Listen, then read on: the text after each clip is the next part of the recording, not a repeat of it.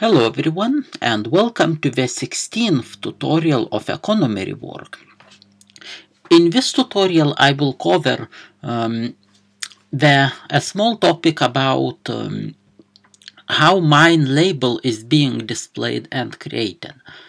So firstly, if we go in game and build some mines, we could see that we have labels with corresponding resource and the amount of resource. So once the game loads, we can find a place where to build some mines.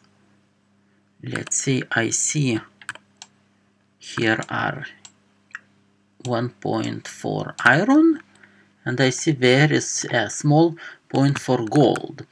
So let's build up 2 mines here.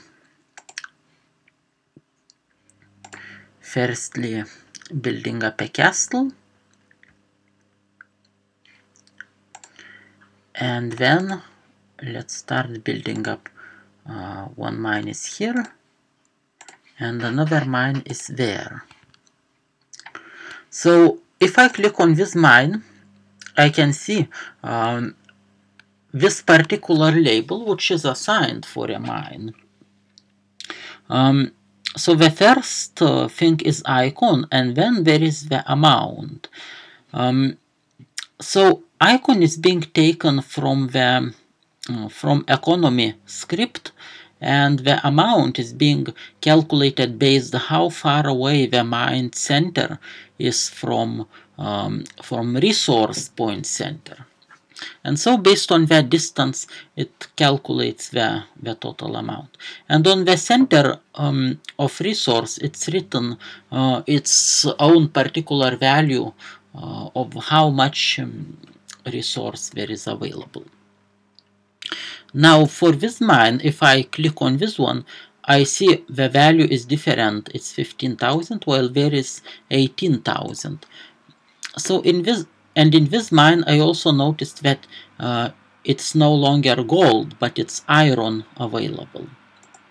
So we can see that these different icons displays which resource is available in a mine.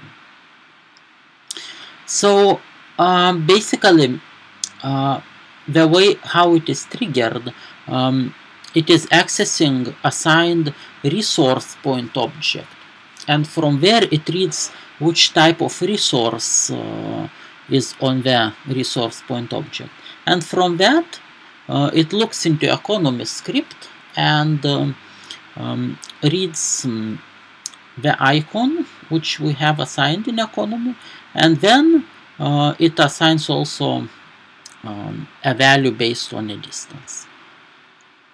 So now how this label is being made?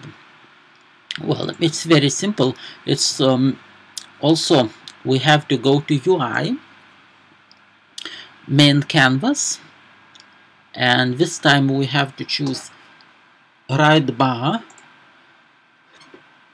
and there is mine label.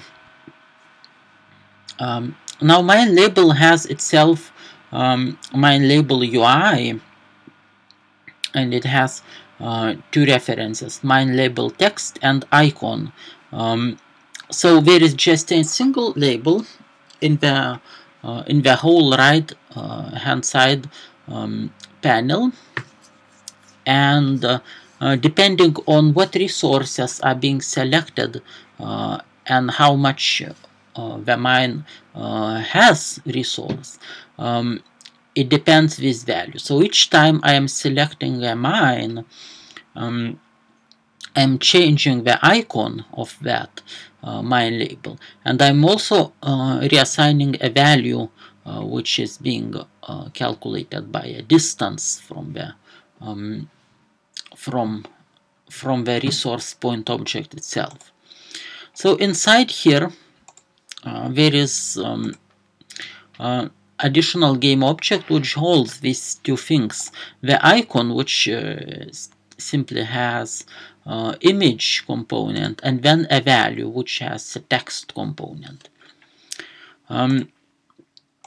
And so that's basically it. So so in the next video I will look for another thing, which is about scores, and we will look at particular point about how much resources each nation has and how much resources it collected. So thanks for watching and see you next time.